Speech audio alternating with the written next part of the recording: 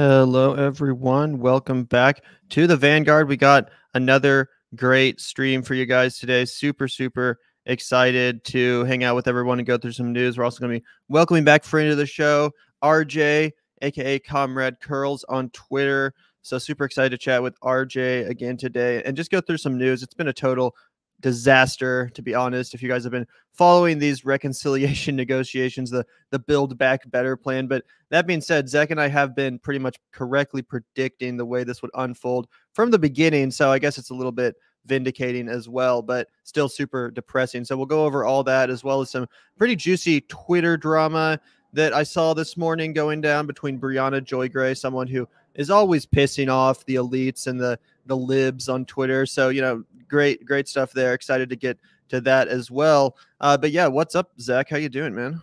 Yeah, you know, it's been one big long fucking grind with this infrastructure bill. You know, we've talked about it a lot on our show, how Bernie should have just fucking turned up his nose at any kind of negotiation beyond 3.5. He already did his negotiating down there. Since then, we've seen just the complete whittling away of any kind of sensible legislation. So obviously we'll get deep down into that. Yeah, a lot of good stuff to cover. Things aren't going super great, but at least we have each other kind of mentality for the stream today. At least we have a community of people that, you know, want to call spades a spades and, you know, tell people when, you know, dog shit is being served to us so that we can correctly just fucking kick it away. We talked about on our last stream, what was it, 2 days ago, how, you know, Bernie was out doing a panel trying to get people to sweep up the crumbs. And it's our job to be like, no, fuck that. And don't ever try and sell that to us again. It's your job to, you know, say, fuck you. No, I'm not voting. But anyway, we'll get into all of that. As always, though, we do shout out our patrons at the beginning and end of every live stream. So I do want to quickly do that before we forget to. Yeah, absolutely. Huge shout out to the patron community. Thank you so much to everyone supporting our show on patreon.com/the Vanguard channel. It really does keep us going. It really does make this show possible. And we genuinely, sincerely thank everyone supporting the show financially on Patreon. Again, that link is in the description. If you want to join our patron community, you can hit up that first link in the description. I got some new patrons. Thanks so much for joining. Cog, Revolt, Curious Chipmunk, Catherine McNish, Carrie Ross, James Gant. Really appreciate the new members. Thank you so much for the support. Like I said, it really does make the show possible and keep Zach and I, you know, coming at you guys at a pretty much almost every other day basis. So yeah, thanks so much to everyone supporting the show. That link is in the description. And obviously, as we always say, if you can't support the show, that's totally fine. But we do just please ask that you hit that like button and that subscribe button. That's another amazing way to help out the channel, help us beat the algorithm, which we are perpetually up against. So yeah, just a huge shout out to everyone supporting the show. Again, that's patreon.com/the Vanguard channel. If you want to check out all of the benefits we offer, you can hit up that link and find out more. It's the first in the description. But yeah, got some good stuff to go over today. We are waiting for RJ to show up. I think he might be having a little bit of technical difficulties. He said he's trying to fix his laptop issue right now, so he'll be joining us shortly. But no worries, we can just plow right in. Is there anything in particular you want to start with? I want to wait for RJ to get to the Brianna Joy Gray stuff because I know he has some thoughts there. But do you maybe want to start with this crystal ball radar to just get people on the same page? Yeah, I think that this is a great radar. I was super excited to see this position come out from somebody with the clout that Krystal has. She reaches so many people, and this is the exact argument that I think people need to hear. You know, it really recalls what Kashama Sawant was saying on that Bad Faith podcast that we played not too long ago. So yeah, let's get into that because I'm sure we'll both have a lot to say. Yeah, absolutely. Let's do just that. This was a pretty good radar from Krystal Ball, and regardless of your opinion of Krystal Ball or breaking points in general, I think she undeniably does a really good job breaking down just exactly how fucking castrated this bill has become and what exactly the progressives in Congress should do in response to this latest gutting. It does look like our special guest RJ is here. So before we plow into this, I can welcome him to the stream. How you doing, man? How's it going? Not getting any audio from you, RJ. Are you plugged in? Technical difficulties, man. This is DIY media for you. I hear audio now. Can you hear me now? Do I sound like robotic or no? No, you're good. Yeah, Okay, you sound perfect. fine, man. Thanks so much for joining us today, RJ. How you doing? Oh, I'm doing great. Nice to be with you guys as always. Favorite guys. Love watching your show. Watch your show the most actually the last couple of weeks, so that's always been nice. Hell yeah, man. Well, we appreciate you taking the time to join us. Obviously, there's plenty of shit to sift through, as there always is. Right now, we're about to tackle this crystal ball radar on the infrastructure bill.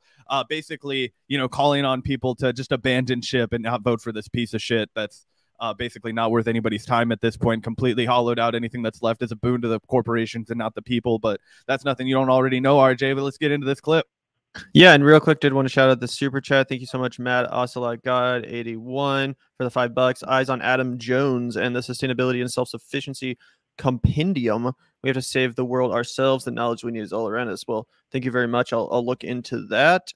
Really appreciate the comment though, Matt Ocelot. Thank you so much for the donation as well. But yeah, let's take a look at this crystal ball radar. I was just saying, RJ, that regardless of what people think about crystal ball or breaking points, I think it's pretty undeniable that she does a fantastic job in this instance, breaking down this Build Back Better negotiation, just what a disaster it's become. And like I said, what progressives in Congress should do in response to this absolute gutting of a bill that at one point was seemingly fairly based.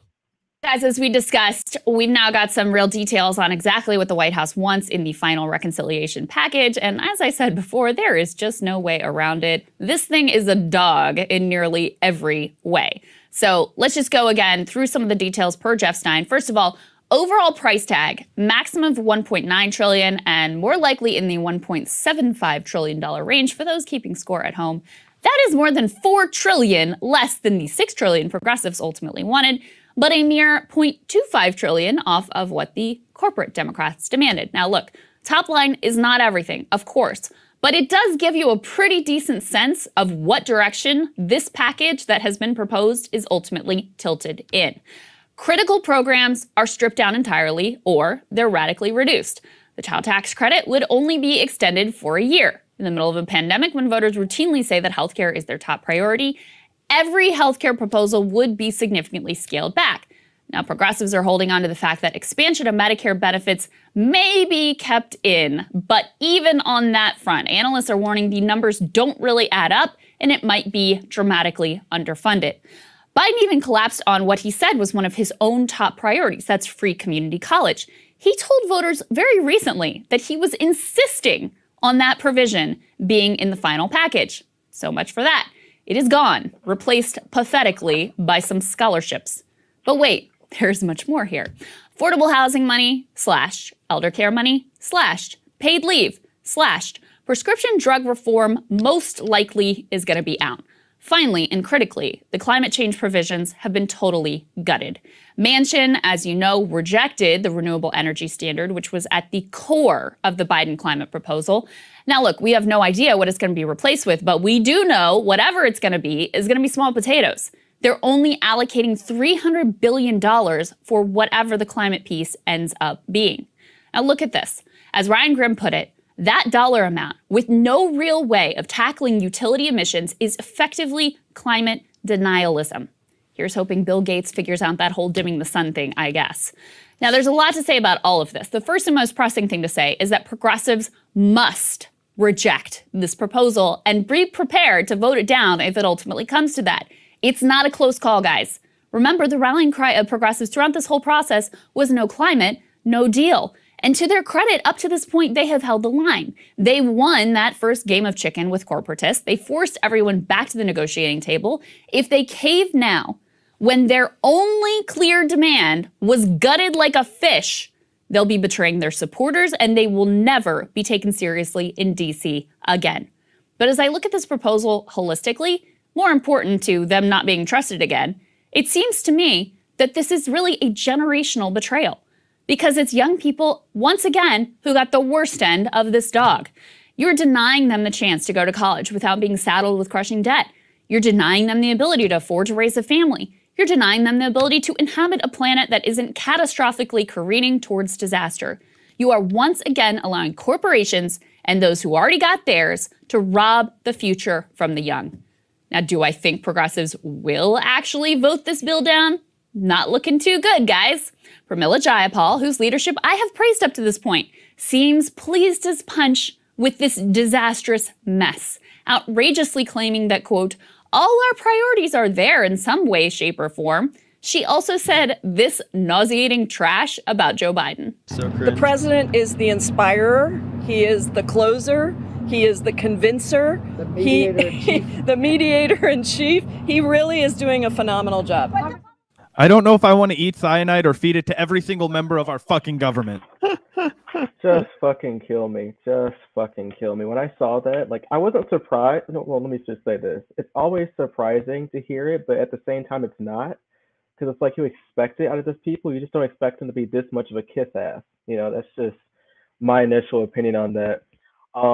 Basically, like, their refusal to really pass any of these progressive legislation just goes against basic politics, you know? Even if you didn't believe in this shit, like, hey, voters want this shit. Hey, give them that. Maybe they'll vote for you. Like, the standard political curve goes from, hey, I like this guy, I'll vote for him, to, well, he did this, so who gives a fuck? I'll just vote for him. But Biden's track started with, who gives a fuck? So now your next track is, boo, you fucking suck. Of course I'm not going to vote for you. So this strategy right now of just, you know, playing chicken, and this is just classic Democrat move right now.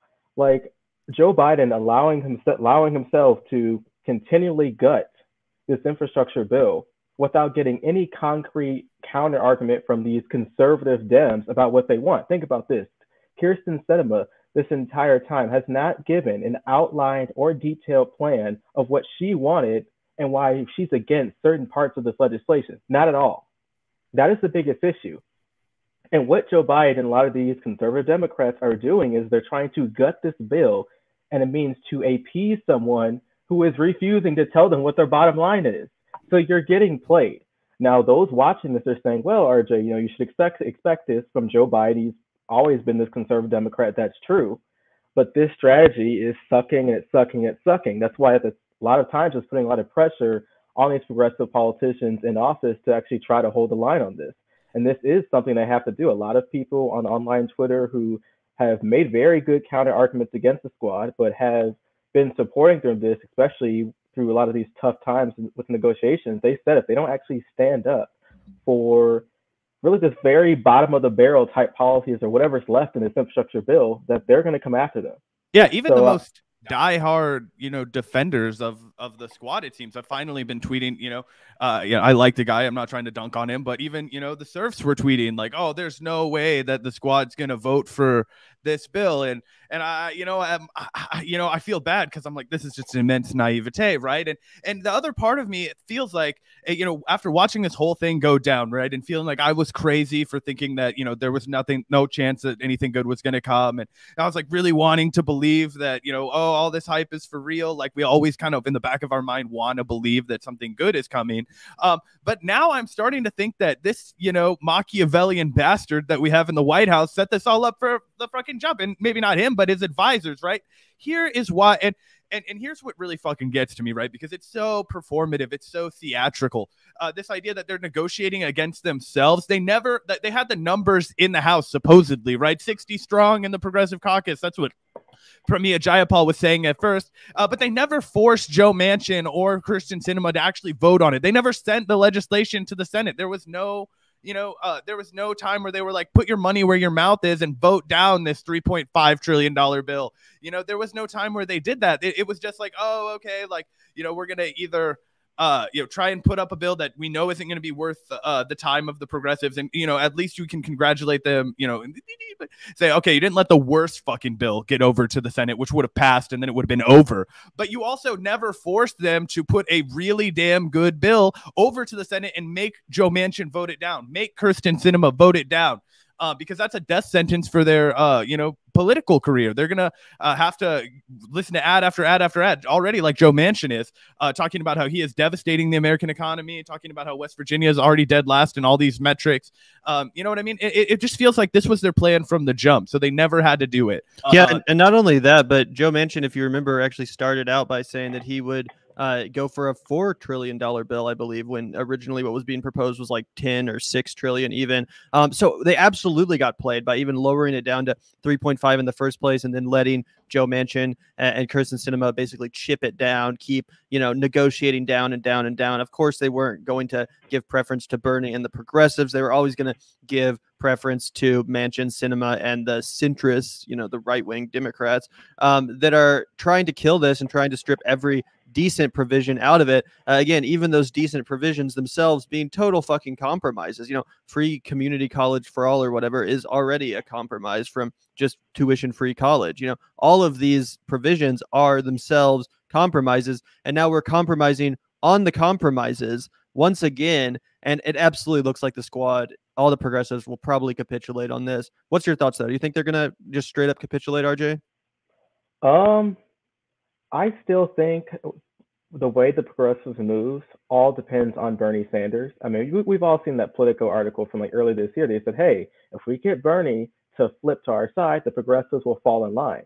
And for the most part, since they've came into Congress, that's been the basic strat. But what's interesting about Bernie Sanders right now is he's put the gloves on, as some people have been saying. I'm not going to be optimistic. I'm very pessimistic when it comes to Bernie Sanders and the squad. But Bernie Sanders has now started using more, I would say, a lot of rhetoric against Manchin and Sinema and some other, conservative Dems who won't get in line, because I think the angle which Bernie is playing right now, which I believe isn't really the correct approach, but he's really drinking this juice of pragmatic progressives, of which he's trying to coin now. And his idea is that, well, I'm going to be the responsible progressive. I'm going to be the guy that says, this is what we want, and it's not too difficult. It's not too crazy. It's something that basic people want. And then those radical, conservative Democrats, they're the crazy ones. That's the argument he's trying to make. But it only works if you actually stand your ground. For this amount of time, we've seen Sinema, she, like I said before, even on this podcast today, she stands for nothing. When you ask her, she just gives you weird milquetoast examples. She takes corporate cash all the time. Even from the very same industries those bills are trying to fight against, she takes money from them.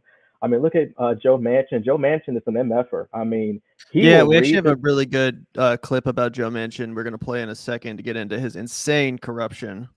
Okay, yeah, I won't talk about that then until now. But my prediction is, God, I hate being the Debbie Downer.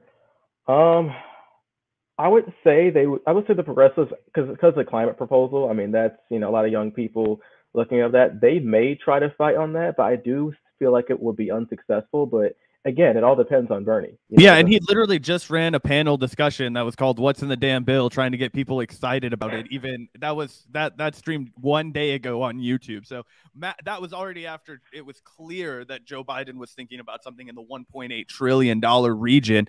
I'm thinking it looks like a capitulation all over it, but we'll have to wait and see, I guess.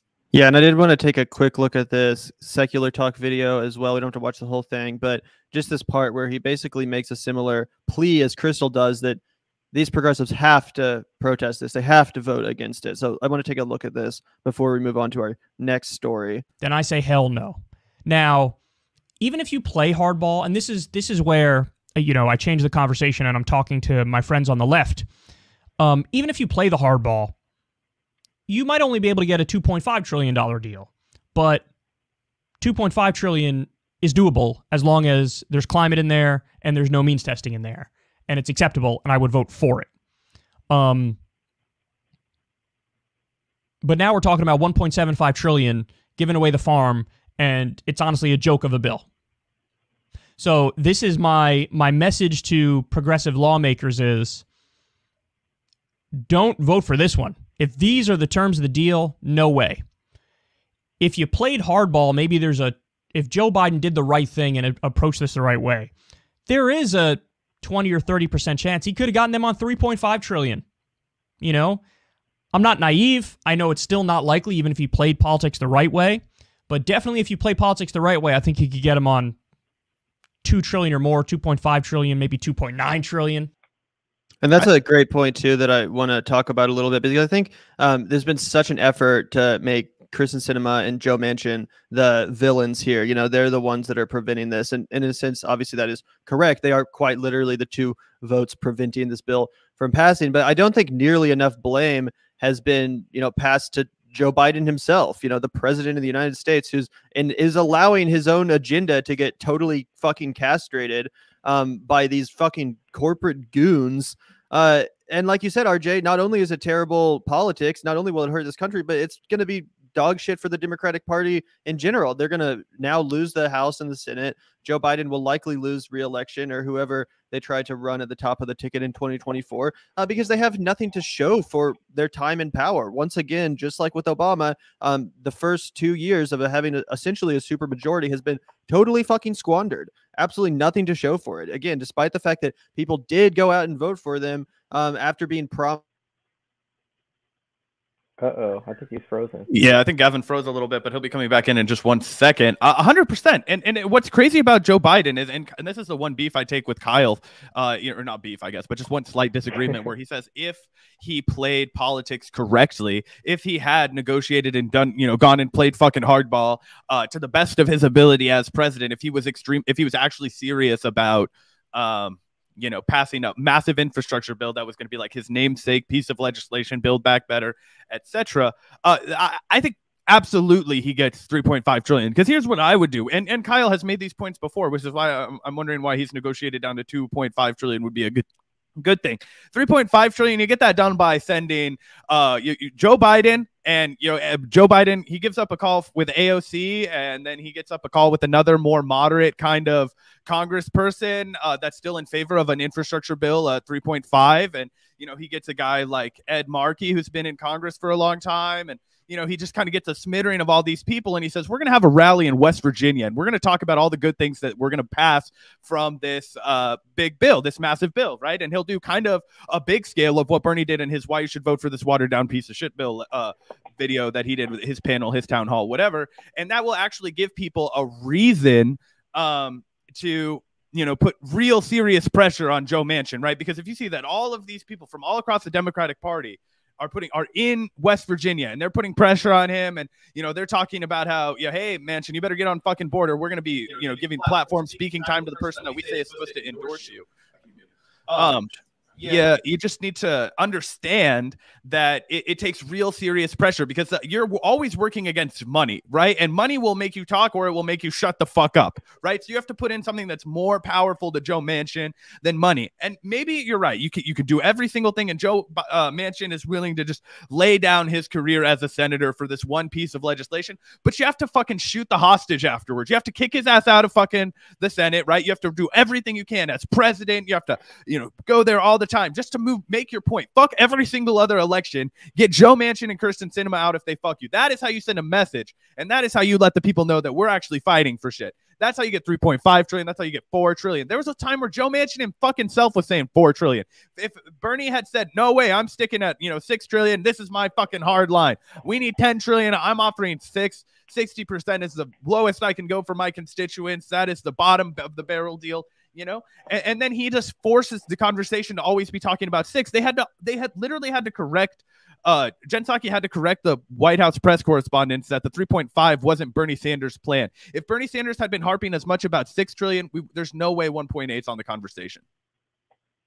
Yeah, 100%, 100%. And by the way, guys, I know we've gotten a few complaints about the mic levels over the last week or two, people saying that Zach is significantly louder. So I have tried to adjust the audio a little bit, but please let me know in the chat if it's adequate or if that problem is still persisting, because we do want to make sure that that is fixed. Did want to also shout out Andrew Matthews. Thanks so much for the $4.99 super chat. A pragmatist would know we cannot go another minute without Medicare for all, free public college, higher wages, UBI, et cetera, et cetera, et cetera.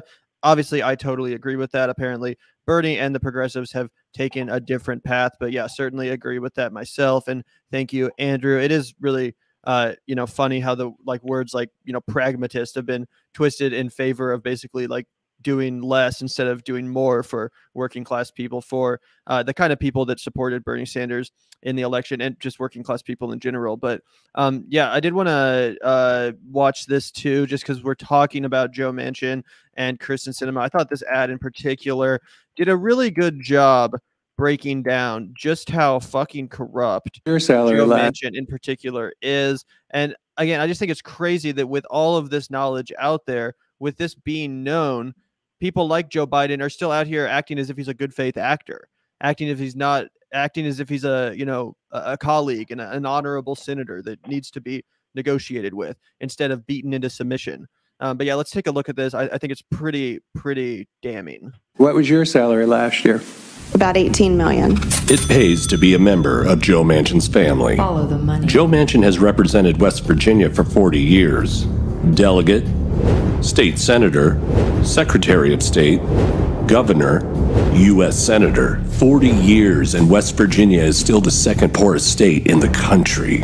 Economy. West Virginia ranks 48 out of 50 states. Thank you, Joe Manchin. Healthcare, 47 out of 50 states. Thank you, Joe Manchin. Education, 45 out of 50 states. Thank you, Joe Manchin. Infrastructure, wait for it, 50 out of 50 states. Manchin has an estimated net worth of $8 million, Follow the money. while the average annual income of West Virginia is just $26,000. Manchin receives a taxpayer-paid salary as a U.S. Senator of $184,500. So he didn't get his $8 million there. Nice, yeah, Joe. So where does all the money come from? Manchin receives $491,000 annually from his son's coal brokerage company, EnerSystems. His wife, Gail Manchin, received $613,000 from EnerSystems. That's $1.1 million to Manchin and his wife from his family's energy company. Manchin makes 5 times more from his family's energy company than he does as a U.S. Senator. Joe Manchin has blocked President Biden's infrastructure plan from moving forward because he wants to kill legislation to replace coal-fired plants with clean energy. Manchin is selling out his own country to protect big coal and big oil who own him. Joe Manchin, I talk to his office every week. He is the kingmaker, and he's not shy about sort of staking his claim early. The chairman of the committee that regulates coal shouldn't be a part owner of a coal company. This is Heather Manchin, Joe Manchin's daughter. After lying about having an MBA, she was named CEO of Mylan Industries. She artificially jacked up the price of EpiPens by 461% and was awarded with a 671% salary increase. West Virginia is poor, poorly educated, and broken, but Joe Manchin and his entire family have become multimillionaires. West Virginia, abused and suckered for 40 years by Joe Manchin. And that's not a Republican ad, by the way. That's an ad by and from a Democrat company or ad company, whatever you want to call it. These are Democrat-leaning producers. So it's not like they're coming after him from a right-wing perspective. This is people in the Democratic establishment that are sick and tired and fed up of this man and his corruption. And again, I just think it's insane that President Biden, whose agenda this is not out here pointing these things out on a daily basis. You know, he should be fucking retweeting this ad. You know what I'm saying? He should be out here talking and drilling into people's heads just how corrupt Joe Manchin is and saying that, no, obviously we're not going to negotiate with this corruption. We're not going to destroy our bill to appease this fucking monster. Yeah, it should end. That fucking ad would be way more powerful if it ended with, I'm Joe Biden. And, oh, wait, what were we doing? Yeah, I mean, this is honestly, like, this doesn't really surprise me as much because this is old school politics. Like, if you look at Joe Manchin's entire political career as well as his connections with the corporate industry, I mean, this is basically historic. I mean, you have to look back to like the 1950s and 60s when you had different politicians that go up as state senators. They meet different people, have all these type of connections. They've had businesses back in the day, meet with different corporate industries. I mean, this is all old money. This is what it is, old money.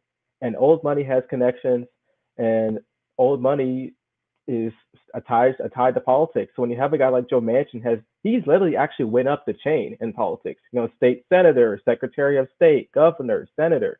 Like, this is the reason why he has so much power in this entire state. So if he didn't have that much power in the entire state, he wouldn't be as difficult to fight really on a national stage. Because when push comes to shove, if he gets any type of negative heat nationally, he can just sit happy at home knowing he has the entire state up behind his back.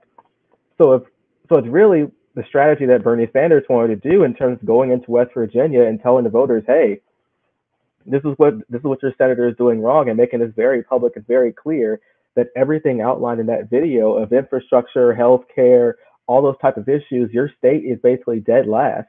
That could be very helpful for turning that thing around. And also, like, Joe Biden has the power too as a president, not just, with the powers of the president, because of the office and how powerful it is, to influence legislation to bring about certain type of changes in the state of West Virginia, which will make Joe Manchin look bad. Because you have to think of it this way. You as a voter in West Virginia, you can't get your senator to pass certain legislation to get you any pluses in your own state, yet the president of the United States does it with the snap of a finger.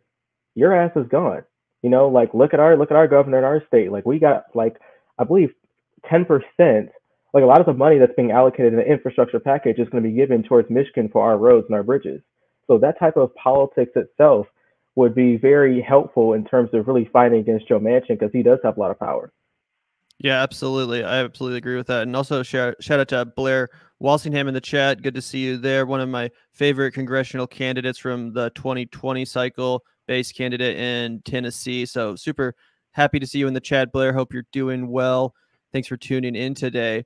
But yeah, Zach is back. But yeah, one more video on this infrastructure bill that I want to go over. I promise we're going to move on here in just a second to the Twitter drama that I know you're also anxious to see. But let's take a look. This shit is important, actually.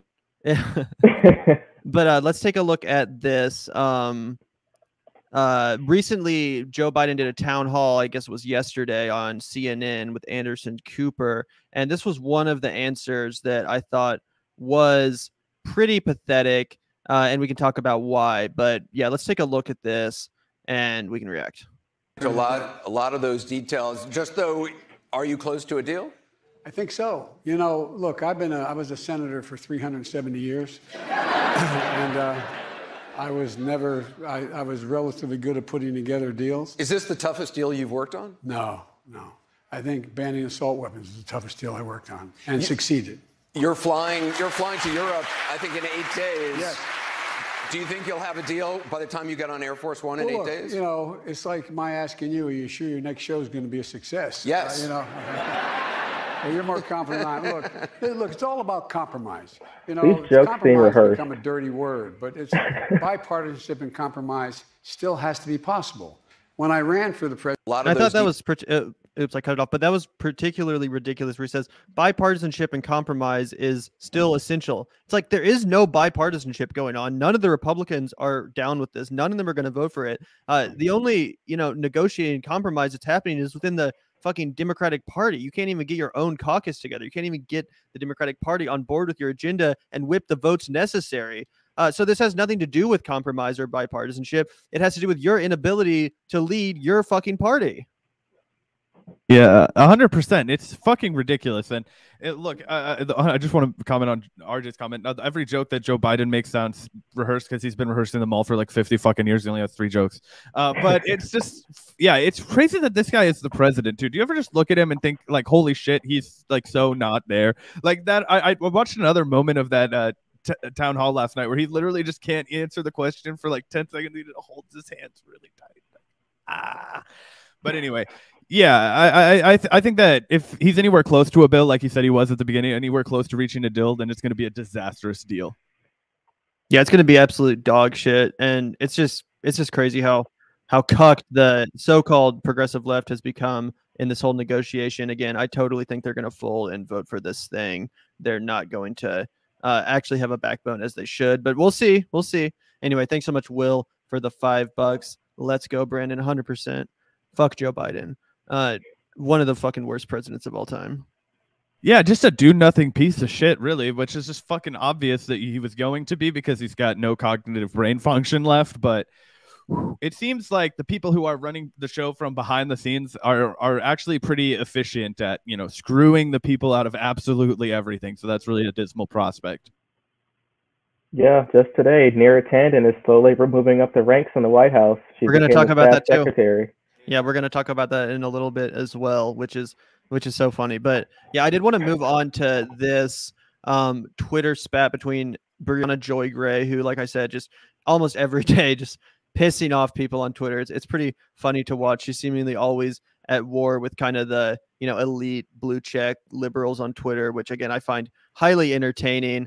But let's take a look at this, because actually Ritchie Torres was on MSNBC, and he had some interesting words to say about Joe Biden that I want to play as context before we get into Brianna's response and the Twitter war that followed subsequently. But yeah, let's take a look at this original MSNBC clip to see where it all started and to see if the representative from New York's 15th district had anything of merit to say. Let's take a look at this, guys. Progressive Caucus is enormously grateful to President Biden, who's emerged as the most progressive president in the history of the United States.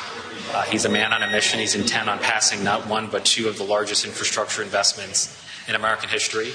And the purpose of the meeting was to impress upon members of Congress a sense of urgency around landing these planes as swiftly and as smoothly as we can. The most progressive president in the history of the United States. Forget FDR, LBJ, or anyone else. Joe fucking Biden is the most progressive president in the history of the United States. Absolutely laughable. And shout out to Case Study QB, as always, for posting this absolutely hilarious clip on Twitter. Really valuable resource for everyone to follow.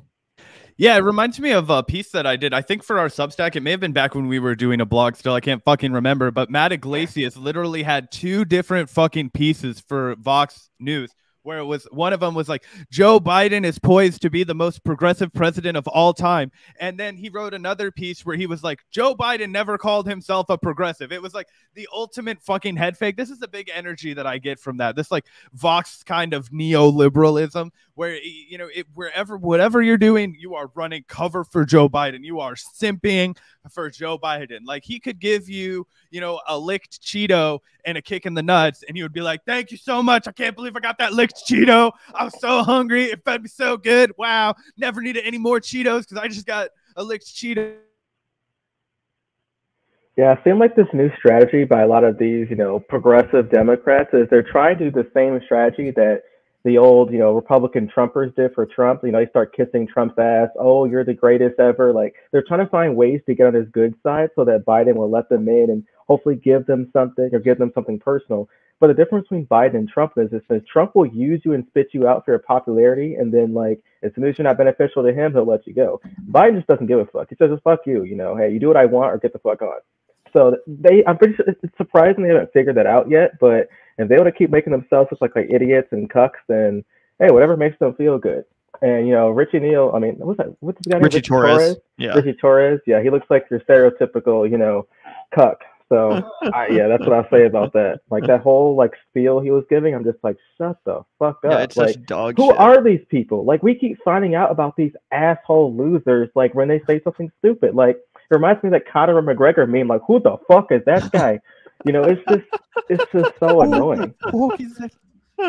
Yeah, 100%, 100%. And to demonstrate this dude's, you know, tendencies, let's take a look at this Twitter exchange which followed, because in response to that clip which we just played of Ritchie Torres, Brown Joy Gray, you know, sarcastically quote tweets and says, I mean, we did get Juneteenth, referring to the fact that Biden, under the Biden administration, Juneteenth is now a federally recognized holiday. So again, she's mocking him and just saying, yeah, we've only got performative, essentially meaningless, symbolic wins from Biden, nothing serious, nothing substantive, nothing lasting, etc. So, you know, pretty innocuous, mocking Ritchie for that hilarious response on MSNBC, calling Joe Biden the most progressive president in the history of the United States, which even if you like Joe Biden more than we do here at the Vanguard, I just think it's laughably inaccurate, just straight up not factual to say that. Dwight Eisenhower was more progressive than Joe Biden. Exactly. Oh, you forgot something too. There's one more else thing that they gave us too. Like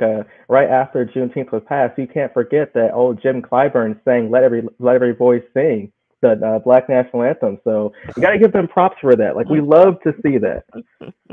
Right. Oh my God, it was fucking awful. I wanted to shoot myself. You cannot sing. Oh my God. Yeah, 100%. But again, he did not take kindly to this joke. He responds and says, what about ending a 20-year, $2 trillion forever war, cutting child poverty by 50%, advancing a $5 trillion agenda for America? None of these are sufficiently progressive for you. And just to address the substance here, yes, it was good that Biden pulled out of Afghanistan, but it's not like he's in any way going to war with the Pentagon or the military industrial complex. The Pentagon budget has only increased under Biden and quite significantly. Cutting child poverty by 50%. I think that's laughable to say. I don't think that was actually achieved with the last bill that was passed by Biden. Advancing a $5 trillion agenda for America. I don't see that happening really either, except for the military. So, total simping from Ritchie. And she responds and says, child poverty shouldn't exist and having it shouldn't be temporary. Yeah, again, the what he's referring to is the temporary child tax credit. Climate provisions are being slashed as the world burns, again, giving Joe Manchin preference in the climate part of the Build Back Better negotiation, someone who literally makes more money from dirty energy, from coal in West Virginia than he does from being a senator. The minimum wage hasn't been raised since 2009, the longest in the history of America, by the way, since we've had a minimum wage increase. And the infrastructure bills you're bragging advancing aren't final. But good job on Afghanistan. So, yeah, I guess good job on Afghanistan. Yeah. But that's her response. Did you want to say something, Zach? Oh, just that it's a fucking joke that it only cost us $2 trillion in Afghanistan. Like, you get your head out of your ass, guy. Like, that cost us a shit ton more money, ending a 20-year, $2 trillion forever war. I think a more accurate count is something like fucking $20 trillion was what was spent on the war on terror broadly, which is all fucking ushered through under the same pretenses of Afghanistan, and that's not gone anywhere. So, of course, it is good that we're not applying daily routine terror to the lives of the Afghani people, but we're still doing that shit elsewhere. So let's not pat ourselves on the back too hard. Might break our spines. Yeah, exactly. I had to read that thread about 2 or 3 times because Ritchie Torres got a lot of likes and retweets on that. I'm like, am I missing something here? Like, is there a reason why he's like actually ratioing Bree Joy in this? It's because they suck their own dick. Yeah, it's because there's a shit ton of, blue check style liberals on Twitter that love to defend Joe Biden, and they get super triggered by Brianna Joy Gray, who of course is not above criticism. I'm not saying that it's not fair to criticize her, but she does really seem to piss off these type of people that just love running cover for the establishment, even when they're very clearly failing at their most basic tasks. So yeah, I think that's what it is. Excited. But this isn't over. This continues. It's only starting to get as intense as it will. Let's take a look at his response. He says, in your view, Biden is not progressive for failing to abolish child poverty overnight Okay, he didn't fucking abolish child poverty. You're going to tell me that there's no children that are going to bed hungry in this country anymore? You're going to tell me that everything is fine now? Fuck off, dude. Anyway, Biden is not progressive for failing to abolish child poverty overnight amid overwhelming obstructionism from the filibuster, which, by the way, he refuses to deal with. The Republican Party and conservative Democrats with veto power. The obstructionists, not Biden, should be blamed for their obstruction. And before I get to Brianna's response, my response is that the buck stops with the president. He's the fucking president. He has the Senate and the House. It's his job to whip the obstructionists into fucking shape. It's his job. Yeah, you're 100% right on this. I mean, let's just do apples to apples here. So what do I hear from establishment shit libs all the time? Oh, Biden's going to be the FDR. And then it's, Biden's going to be the LBJ. Well, if we're going to talk about LBJ, in order to pass the Civil Rights Act and the Voting Rights Act of 64 and 65, back then, LBJ had to not only had to get votes from the Republican Party, and also had to strangle some votes for his own party. So, you have to do that as president to get what you want. 100%. There's this famous picture of LBJ with, what's his name, Dick Russell of Georgia. And he literally got in his face and said, if you don't follow the line, I'm going to crush you. Yeah. So, I mean, you're going to have type of, I would say, obstructionists in your own party. It's how you deal with them and how you work around them. There's going to be some times where they're going to be immovable, but you got to find a way to crush them by moving around them. And Joe Biden hasn't even tried. He hasn't even gone out there and called Joe Manchin corrupt. It's not like he's out there on TV saying, my agenda is being held up by this corruption. Let's take a look at these numbers. Let's see how much exactly Joe Biden is making from the coal industry, from the fossil fuel industry. This is why he's obstructing. It's not like Biden's out there doing anything about this. He's happily, negotiating downwards in Joe Manchin's direction. He's happily bending the knee to this corrupt senator because let's be honest, Joe Manchin is actually doing what Joe Biden wants him to do. Of course, Joe Biden doesn't actually want to pass a $3.5 trillion bill. Joe Biden would much rather pass a $1.75 trillion bill with all the good shit gutted from it. Of course, that's because, Joe Manchin is the rotating villain along with Kirsten Sinema. They're playing the part of the obstructionists to get down the bill to what it actually should be in the eyes of the Democratic establishment and the oligarchy, which the Democratic establishment is essentially a puppet of. So, that's what's going on here, just in case any of you motherfuckers are as stupid as Ritchie Torres. But let's take a look at Brianna Joy Gray's response to that. She says, "You've introduced a straw man to obscure the extent to which you're begging for plaudits from progressives on Twitter for doing your job. My job is to push you to do better. Your job is to log off and fight for what majorities of Americans want, even if corporate donors disagree." So absolutely, on the head, on the nail from Brianna Joy Gray here. Just really articulating this perfect. It's like Ritchie Torres is an elected representative of New York's 15th district. This is a federal employee whose job it is to fight for the needs of his constituents, not to run cover for the Biden administration. And one of their most embarrassing moments is they totally fail to hold the line. And again, like I said, bend the knee to corruption. It's not his job to do anything else. And it's crazy that he's out here, battling Brianna Joy Gray, who's just making sensible points, trying to, make the left flank points against what's going on. And instead of doing his goddamn job and fighting for this bill in its real true form, Ritchie Torres is out here fucking arguing with her. Yeah, and let's not forget the fact that I don't know, imagine, I can't say for sure, that Ritchie Torres was cheerleading Trump's immigration policies as a, fierce, Democratic fucking defender, right? When Trump was in office, I'm sure he was raising hell about how it was completely villainous and fascist and how, oh my God, it's heartbreaking what's happening at the border. Not only does Ritchie Torres not have fucking dick to say about Joe Biden set to expand and continue Trump's Remain in Mexico policy, right? And continue it after November when it was supposed to end. He's going to go ahead and make that firm policy. Nobody's fucking talking about that, right? It's completely outside of the discussion right now, even though this was something that the media was melting down about, rightfully so, when it was happening under Trump. It's not even part of the purview, right? It's like it's not even happening when Joe Biden does it. Oh, that's a necessity. We can't have unlimited immigration. We have to have some bipartisanship with the Republicans, all that kind of fucking horseshit.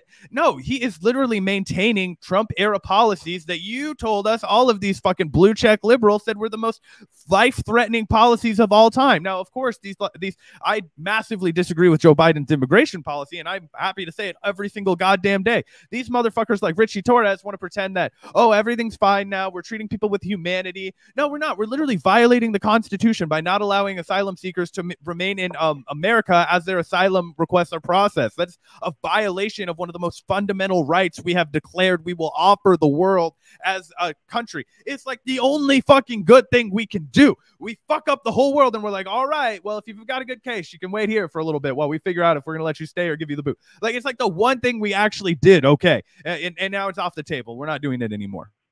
Yeah, I mean, you're right too. Like the mainstream media's, failure to cover any of these issues accurately. I mean, you see how fucking Don Lemon treated Joe Rogan, like literally, like I watched the entire Joe Rogan, like, sorry to go off track here, but it's just like media as well too. Like I've seen the entire interview of like Joe Rogan with Dr. Sanjay Gupta. I thought it was very insightful. Like you all should watch it. And then that fucking egghead Don Lemon goes on TV and talks about like ivermectin that way and completely terrible. And I'm just like, what the hell? Like they literally had an interview about this and they're still slandering this guy. And like also too, like mainstream media, whether talk about Donald Trump's new social media app, Truth or whatever. And by the way, the stock price went from like $2 to like nearly $200 a share. So everything is a distraction nowadays, specifically about this. So that's very disheartening, because then people can't really understand what's really the truth about what's going on in America. Yeah, totally agree. And I absolutely agree about Don Lemon as well. It's fucking hilarious that they can't just admit that they were obviously wrong in that instance on CNN, and they should just have issued an apology and tried to move on instead of, keep doubling down. It's fucking pathetic. But yeah, there is more to this Twitter exchange that I want to get to. Again, she has a pretty epic response here, but it's not over. Ritchie comes back with, again, for some reason, he's spending his goddamn morning doing this instead of fucking anything to help his constituents. He says, I encourage you to run for public office and perform the magic tricks you expect from Biden and others. I have no doubt that you will abolish child poverty and usher in progressive utopia the moment you arrive. Run, Brianna, run. So just being a sarcastic piece of shit, essentially, and being like, oh, you want nice things? Well, why don't you fucking get them? Like, why are you demanding more of people that are in power and that are literally paid hundreds of thousands of taxpayer dollars to supposedly advance the, causes which would help their communities? How dare you ask for nice things? So yeah, what a sarcastic piece of shit. She responds with, loading, I'll keep that in mind when I move back home to NY. I've always loved the Bronx. So, a funny response, and hinting that perhaps she might, run for office, perhaps in the Bronx, where I believe Ritchie Torres represents. So, maybe a little bit of a veiled threat there. What's your response to that, RJ? Yeah, I mean, in terms of Joy, I mean, she would definitely be better than Ritchie Torres. That'll be for sure. Ritchie Torres, he's just trying to be the next Clyburn or Quarantine that Joe Biden likes. That's what it seems like, in my opinion. But I don't know. I mean, these politicians, I mean, you see the pattern. It's kind of impossible to see it nowadays. Like that.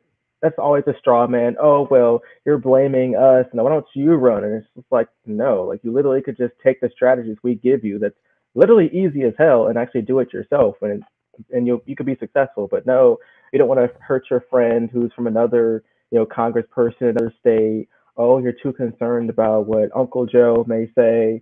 Oh, you're too concerned about what, Mama Bear Nancy Pelosi will do to your political career.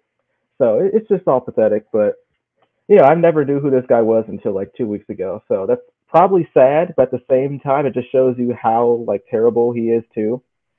Yeah, I think that, God, I might be just barking up the wrong tree, but I think I would like to see Brianna Joy Gray get into a fiery primary contest in the Bronx, because I think, one, I'm pretty sure she's from New York, or at least lived there for a long period of time, so it's not really like carpet bagging. I am normally not a fan of people who move somewhere and then run for office. But she'd be moving back home to New York. Exactly, going back home to serve where she's from, which obviously that's completely different. And also, I think I think she's always been one of the most capable articulators of progressive ideas, of progressive solutions, really breaking it down into a digestible, understandable, ironclad argument, right? Like we've said it all the time. Obviously, RJ, Gavin, we were all big supporters of the Force the Vote movement, but I think Brianna Joy Gray did some of the best commentary on forcing people to recognize, no pun intended, forcing people to understand the necessity of it. She has that great piece that I tweeted out the other day from the Vanguard account called on litmus test, and in defense of litmus test, I believe is what it's called. It's a current affairs piece. Fuck current affairs and Nathan J. Robinson, but that's a damn good piece.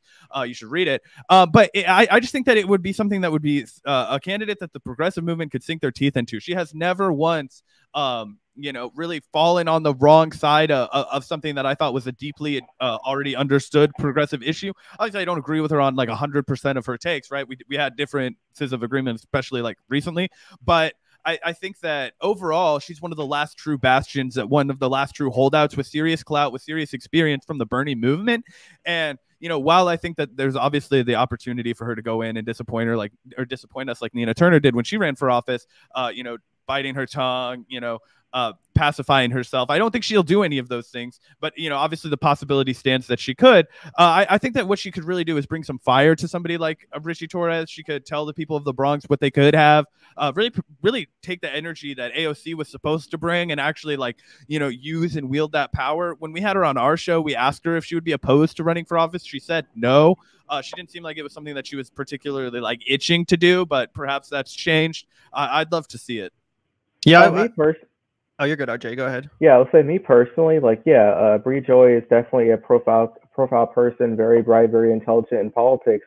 Me personally, I feel like she's best suited outside the game in terms of punching at the politicians, like she says she's doing on her show. Like she talks to many different people about many different topics, and really that type of information she has on her show flows in different ways across the political spectrum, which is very beneficial. And also too, in terms of her being a high-profile candidate, we have to think of it this way. Well, like AOC and a lot of these other squad members came in, they weren't that very prominent. So they were able to sneak in a little bit and actually get those type of victories. And once you're in, it's nearly impossible to get out. Like, look at the incumbents. Like, I believe, 98% of incumbents in Congress, get reelected. So that you have it that way. But look at the Nina Turner route. Look at potentially the Bree Joy route. They're very prominent people. The establishment's going to see them coming. So it's going to be very difficult to really fight against them. They're going to have corporate cash go against them the entire way. So for me, Would she have the best chance out of even probably Nina as well? Yes. But in terms of really the type of corporate influence and type of really largely uphill fight that she would face, I think it would be very difficult due to her national profile.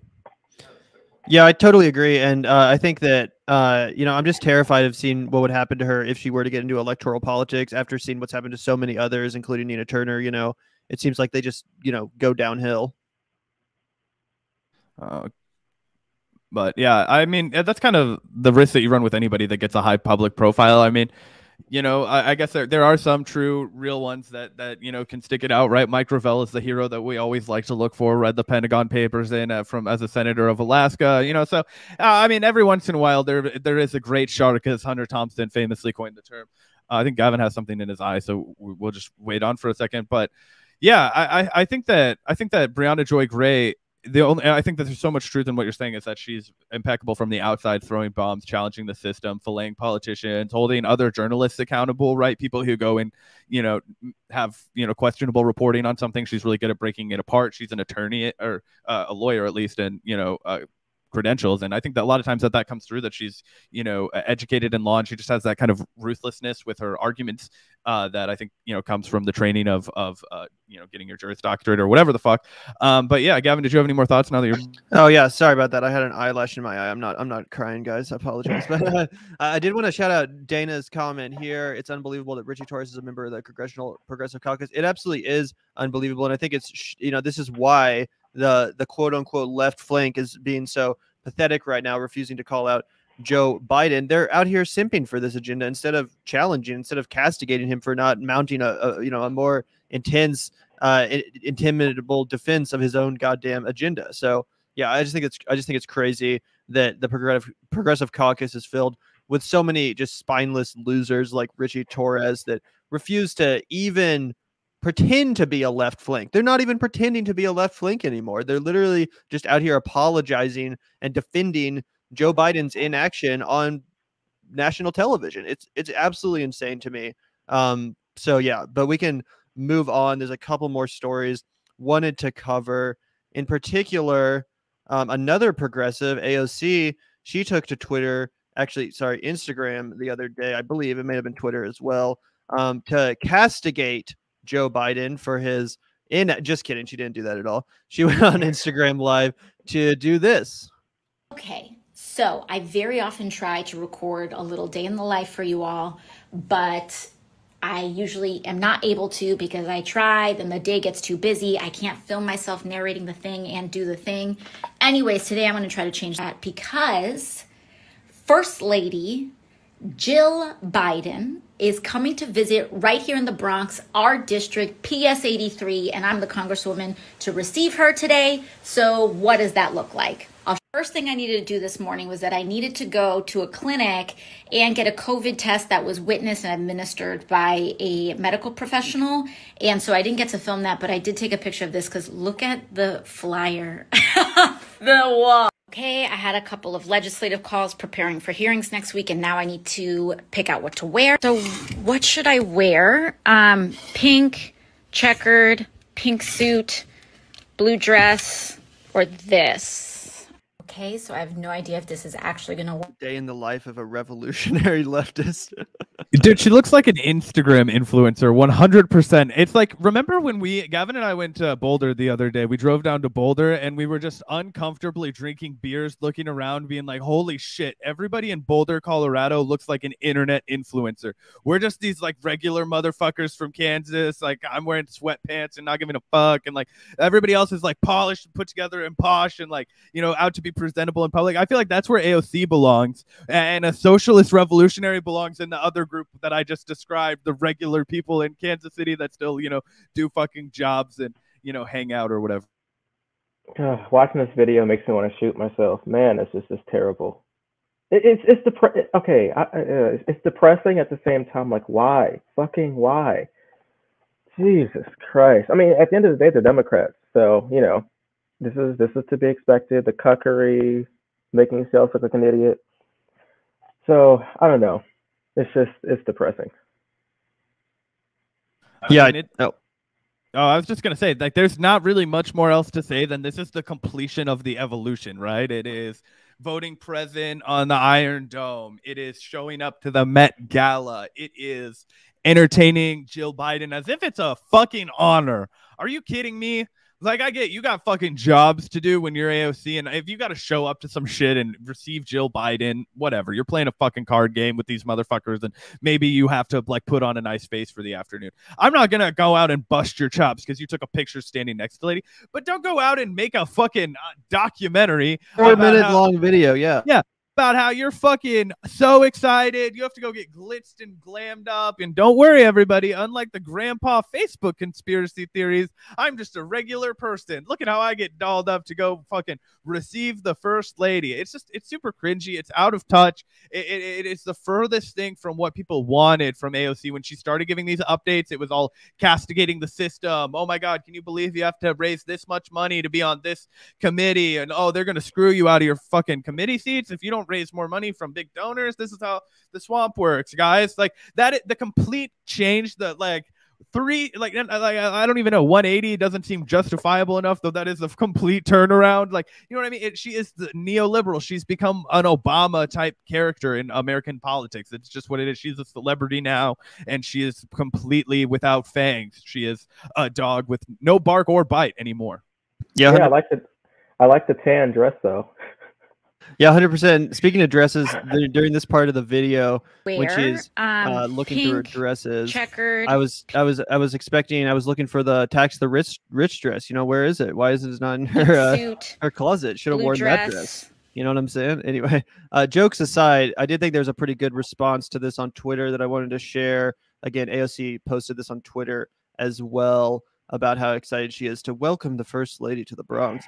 And this response, I don't think I followed Jessica Grace, but probably should. She says, "Why are you presenting Jill Biden to your community when the administration refuses to do anything substantial to support your community and in fact has done several things to directly harm your constituents? Like, why clean her image to your constituents?" And that's so fucking true. Like, during the primary, which by the way wasn't even that fucking long ago, the Democratic primary, AOC was out here talking about how it's insane that her and Joe Biden are even in the same party, you know, pointing out how crazy it is that in America we have a two-party system, you know, and that people like AOC, who at the time was pretending to be a radical leftist, have to be, you know, cohorting with the likes of Joe Biden, who's obviously a totally corrupt, bought off, you know, corporate shill.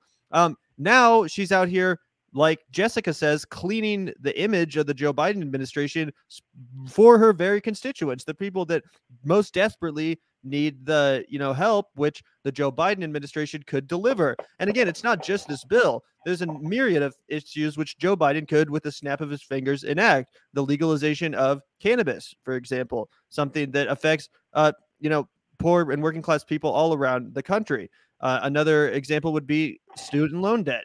Pretty sure AOC's constituents, quite a few of them, would really benefit from that. And Joe Biden, every single day when he wakes up, decides that he's not going to forgive that student loan debt. So why aren't you pointing that out? Why aren't you on Instagram pointing it out? All of Joe Biden's failures, all of the failures of this neoliberal corporate establishment, which not even a year or so ago, you were pretending that we needed a revolution to counter.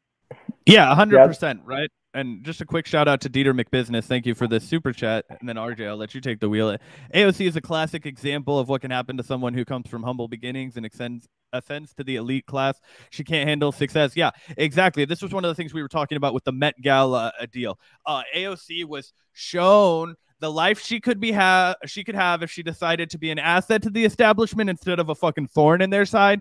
She chose the role of the asset. It's clear as day, and she's being rewarded, and she'll continue to be as she continues to throw all of her constituents and working people under the fucking bus by not being what she claimed to be. And no, I don't care that she's way better than Donald Trump on so many issues. I wasn't supporting Donald Trump either. Like, that's the straw man these people have. It's like, oh, well, would you prefer you get, you know, fucking Joe Manchin and or, you know, whoever? Fuck you. No, I wouldn't prefer that, but I would also prefer AOC to stand by her ethics and not compromise and fold as soon as she got a taste of the good life. Yeah, exactly. And, you know, obviously this applies to a lot of the progressives in Congress. I think this applies to Cory Bush, for example, as well. But I think it's undeniable that AOC is just so much more cringy than her colleagues, like just with this video, that she just gives people so much ammunition to roast her and point out her, descent into elitism. So that's why we're talking about it. But yeah, thanks Dieter for the $4.99. Really appreciate that and totally agree as well. But yeah, did you have anything else to say about this, RJ? Oh yeah, I was gonna say if AOC was a true politician, if she should have requested an audience with the first lady and actually whispered into her ear, "Hey, can you do this for me? Can you influence the president in any type of way?" I mean, it's been done before. I mean, please, every type of rinky-dink senator, when they ask the administration or they can't get a line directly to the president, they go to the first lady, "Hey, what can you do for me?" And often enough, "Okay, you scratch my back, I scratch yours. What you gonna do for me then?" So the failure of attempts to do these type of old school political handouts and handshakes is really revealing. Like, to just allow yourself to continually be cucked and be used and not get anything in return. Like that, like they're not getting anything in return. They're just willing to be used. So the only thing in return is, the public fame, the public image, that's it. Like nothing of substance. Yeah, 100%, RJ. I did want to move on to one last story that we have to talk about today. As you referenced earlier in the show, RJ, Neera Tanden has been named the White House staff secretary. The former nominee to serve as White House budget director will keep her current title as senior advisor to the president. Let's take a look at this Politico article. Neera Tanden, a senior advisor to President Joe Biden, was named White House staff secretary Friday, nearly 8 months after the White House pulled her nomination to serve as director of the Office of Management and Budget.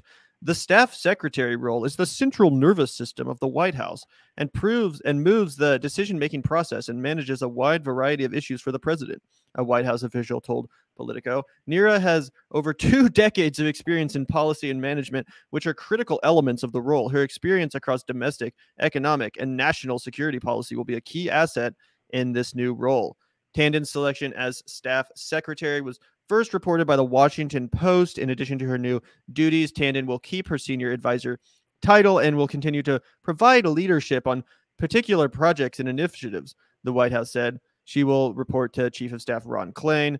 Biden initially tapped Tanden, who previously was president of the powerful think tank Center for American Progress, to serve as his White House budget chief last November, but Senate Republicans quickly lined up against Tanden's nomination, citing her history of combative tweets targeting GOP politicians and policies. Tanden, a close ally of Hillary Clinton, also encountered opposition from some members of the Democratic Party's progressive wing due to her critical comments about Bernie Sanders, chair of the Senate committee charged with overseeing her confirmation. Obviously, also Joe Manchin announced he would not back her. One of the only good things Joe Manchin has done, cementing Biden's first defeat in the battle to confirm his cabinet pick. So basically, because she couldn't actually get through the process of, being voted the office or the director of the Office and Managed Budget, she's now just been awarded this position undemocratically by Joe Biden to keep her on the payroll, essentially as a thank you for all of the shit talking she's done on Twitter towards progressives like Bernie Sanders and basically running cover for the elite Democratic establishment, Hillary Clinton, etc. Oh, you're muted. Oh, yeah, I was just saying go for it. But yeah, no, 100%. Yeah, I can take it first. Basically, Neera Tanden is the attack dog for the Clinton world, right? She is the fucking rabid, always online, fucking villain that they use as like their main henchman, right? When Think Progress, the journalistic arm of Center for American Progress, tried to unionize, this was the lady that decided to fucking fire them all. So she pulled a Nathan J. Robinson, I guess. We'll see, but maybe a little bit. Yeah, but it's fucking insane, right? That this lady is a part of the Biden administration after all of the fucking, bullshit, massive unpopularity amongst the regular people. But it's just as Gavin said, right? If you scratch the establishment's back, they'll run cover for you. They'll take care of you. They'll put you somewhere deep in the White House where things like democracy can't get you out. Yeah, it just proves time and time again, like, image of the Democratic Party, but the Clintons control the infrastructure. Like all these Hill bots, Clintonite type of people, they never die. Like, she's literally the wicked witch of the West, but water does not kill her. What kills her? Like, she always comes back around to ruin our dreams, our hopes for a better society. Like, God, it's going so annoying. When I saw that, I was like, wow, they really like her. So that just really proves time and time again, like, if the Democratic Party likes you, but at the same time, you're a part of all these big corporate interests and also tied to the government and tied to their political allies, they will fight you tooth and nail if you're going down, and they will prop you up and give you any type of position you want just to hold you. So that was my quick opinion on that. Yeah, 100%. Obviously, Neera Tanden is probably one of the cringiest people in American politics, so it's nice to see that her career has continued to sustain itself with one of the cringiest administrations that we've had. But every administration is cringy as hell. Joe Biden, just, I don't know, it's fucking weird because he looks like a zombie. Maybe I've been watching too many horror films, but when I watch him on stage, he looks like he just kind of has like this weird like zombification. Like his brain is still, like his motor functions are like 50% there, but his critical thinking is only like 8% there. And so you're just watching this very old man with so much power, just he's so confused all the time, just on stage trying so hard to keep living. I don't know, it's fucking weird. Yeah, he looks like that old Muppet. Yeah, I know what you're talking about. That's hilarious.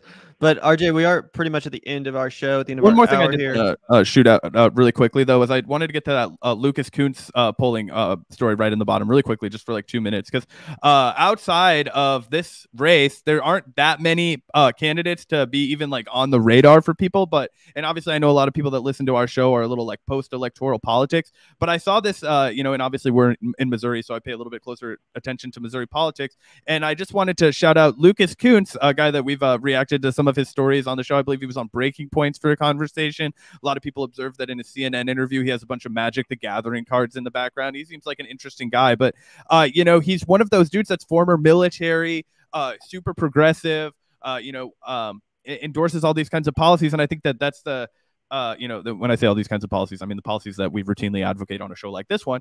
And I think that that's the new path, kind of like RJ was saying, for, it's going to be really hard for a high profile person like Nina Turner or Breonna Joy Gray to get in. I think the next kind of face of the progressive movement might be these guys like, Lucas Kuntz or Lee Carter or one of these guys that, they kind of have more of a sticks, aesthetic to them, right? Like they're working class, kind of like countryer style boys, but yet their politics are based, right? And they don't represent this kind of liberal elitism or whatever. And I think that they might be able to do some work in a purple state. Obviously, I'm cautiously optimistic when it comes to a state like Missouri, especially with how disastrous Joe Biden's performances has been. But I just think Lucas Kuntz is an interesting candidate to watch, and somebody that if that's your jam, you might be interested in following that race. Also, too, check out India Walton from Buffalo, New York. She's very interesting. That's kind of the one I'm actually optimistic for, surprisingly, because how she's really snuck under the radar. But at the same time, the city of Buffalo, they're not happy that she won the primary. I mean, the guy that she lost to, the guy that she beat wanted to run for independent. They had a whole entire court battle to get him off the ballot. And also, too, there were talks that in Buffalo, New York, they wanted to get rid of the mayorship entirely after she won the primary. So that was crazy. So it's insane. It reminds me of when the DSA took over the Nevada Democratic Party, and they were basically like, well, not anymore. Now we're all just going to resign and take all the money and peace out. Like, it's just like, if we don't win, then fuck the competition, which again goes back to one of the reasons why it's so goddamn hard to stomach ever voting for, supporting Democrats, because they talk about big tent politics and they talk about unification and unity and all this horse shit until they lose, and then they start playing dirty and they fuck the progressive, the socialist every goddamn time. But that being said, I do think you're right, Zach. Lucas Kuntz is significantly more interesting, more populist than your average Democrat. Again, not that I think he's going to come in and save the goddamn country or anything, but if you do live in Missouri, it might be worth voting for the guy. He's in favor of pretty much all the right stuff. And like you said, Zach, he's a normal working class guy. He's an ex-Marine, but he's not like he's risen. It's not like he's risen through the ranks of the Democratic Party or the Democratic establishment. He's basically just a normal dude who's running to be a politician for the first time in his life. So again, not that we're saying he's gonna come in and save the goddamn day or anything, but certainly a better candidate than most. And I'm also excited to see how that goes. I think it's going to be damn near impossible to win in Missouri this time around as a Democrat, just because of the fact that we are in the midterms, and it's, you know, historically very difficult for the party in power to retain their majority in the Senate or the House. So I think it's just going to be such an uphill battle for a Democrat in a state like Missouri. But if anyone can do it, it could possibly be Lucas. So we are keeping an eye on that one. He is an interesting voice that I really respect. So yeah, good stuff. But yeah, RJ, did you have anything else you want to announce or plug to our audience before we end today's shows? Not really. I've been busy. This is actually my day off. Usually I work today. So gosh, I've been working school. So I've been kind of on a hiatus for like the last really month because I've been so busy with stuff, you know. So I really have no plugs right now. In terms of my future, you know, well, we'll just keep that open. We'll see what happens. Well, all right, man. Well, you always have a home on the Vanguard whenever you want to come on and talk some shit. We love having you. Hope you take care, man, and get some relaxation and a little R&R on your day off, man. Take care. Oh, thanks. Well, I have a tennis match, but I'm gonna be having some fun. I feel like Serena. So thank you guys. Love you guys. I will see you guys later. Yeah, peace, comrade. Love you too. Anyway, that was a great stream with RJ. Great to chat as always. And just to answer one question in the comments, Coons is actually running to replace retiring Senator Roy Blunt. So Josh Hawley is unfortunately our other senator who is still in the Senate. He won't be up for re-election until 2024, I believe. But Roy Blunt, who's been a longtime Republican senator from the state of Missouri, is retiring, which is opening up the Senate seat for a newcomer.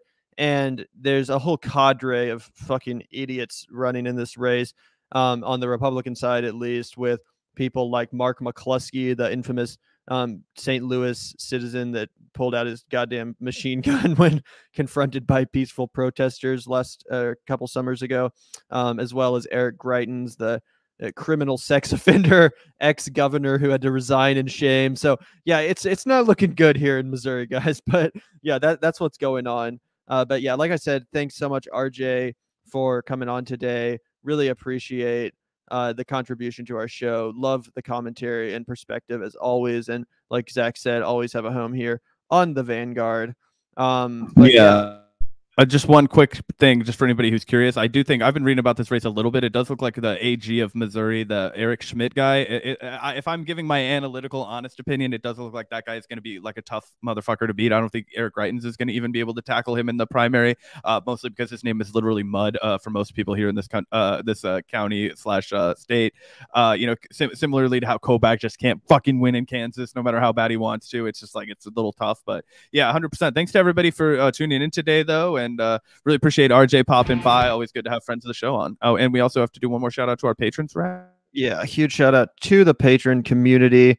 That link is in the description. It's going to be the top link. If you guys want to join our patron community, that's how you can do it. And we do like to shout out our Vanguardian and Comrade level patrons at the beginning and end of every single live stream, and in the end credits of all of our video clips. So yeah, huge shout out to everyone supporting the show on Patreon. You can find out more about our benefits that we offer in the link below. That's going to be the first link, patreon.com/the Vanguard channel, as I said. But yeah, you can hit up that if you want to support the show and join our patron community. We do offer access to our Discord server, early access to book club episodes, and these shout outs, among other benefits. So yeah, check that out, guys. Really appreciate the support, though. It keeps this show happening. It makes it possible. And we genuinely, sincerely thank everyone supporting the show.